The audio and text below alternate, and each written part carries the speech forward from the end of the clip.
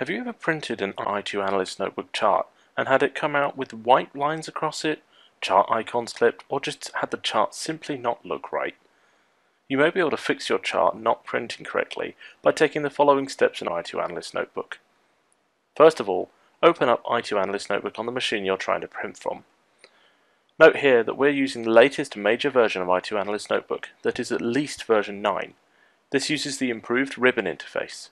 The instructions provided here are different for previous versions of the product. When i2 Analyst Notebook loads, click the cogwheel in the top left-hand corner of the screen to bring up the options for the application. Note that the Options menu can also be found under File, Options in the bottom right-hand corner of the resulting tab. When the Options window appears, expand the Options folder in the left-hand navigation pane by clicking on it if it is not already expanded, then select Printing. Note that here it is explained that selecting to use compatibility printing mode may sometimes reduce the overall quality of your chart printouts, but may assist in issues printing some charts. Select the Use Compatibility Printing Mode checkbox, then press OK.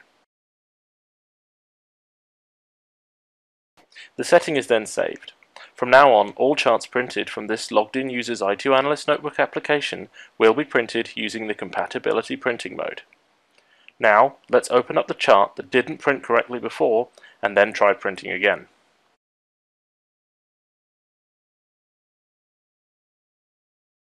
Hopefully you now find that the chart prints without issue. If you should have any other issues with your printing, please make sure that you get in touch with us by reaching out to the i2 product support team online. Thanks for listening.